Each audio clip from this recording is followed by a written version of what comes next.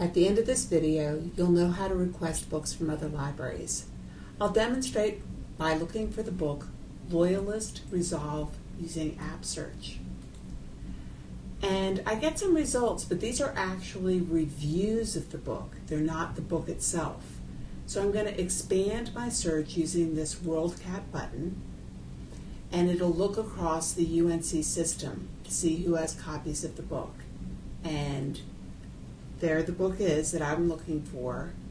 Several universities in North Carolina own it, so I'm going to request a UNC item. And it's bringing me to the interlibrary loan or Iliad request panel. If you've never used Iliad before, you have to register. But I have used it before, so I'm going to just log in here. And it auto-populates the form. If you're a distance education student, you can have the book mailed to your home.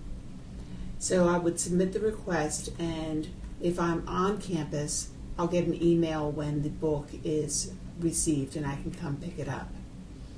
If this went too fast for you, or at any time if you need help, from the library's homepage under Get Help, Ask a Librarian, these are all the ways to contact us. You can chat, you can call us, you can text us.